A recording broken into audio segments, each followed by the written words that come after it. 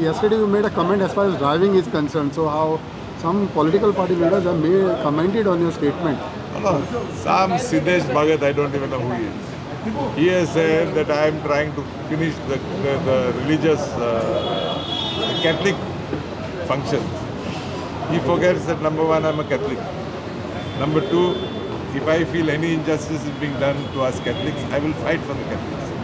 Number three, my intention of making that statement was not only to the Catholics. My intention of making that statement was, like for example, now you're going to have, on 24th you'll have Christmas dance.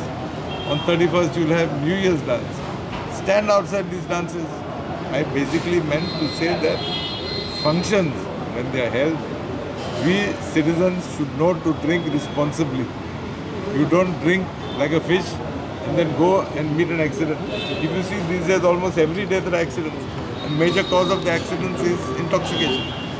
Therefore, I again repeat what I said. Police should be nearby these dance halls, clubs, gymkhanas, and test people for alcohol. I know in Bombay,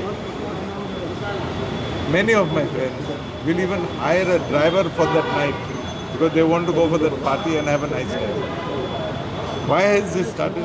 Because police have implemented this system wherein they check you, and if you are intoxicated, you are picked up and kept there for the night. They may not file a case against you, but you are definitely kept there for the night till you sober, and then you go. There are also agencies that provide you drivers today in Bombay. Let's start something like that here. तुम्ही विसरना काय that I am from the alcohol business, I am from the liquor business, but still I am saying we should learn to drink responsibly.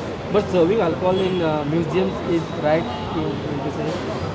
I don't know whether it's right or wrong, because if you go abroad, they serve alcohol in museums also.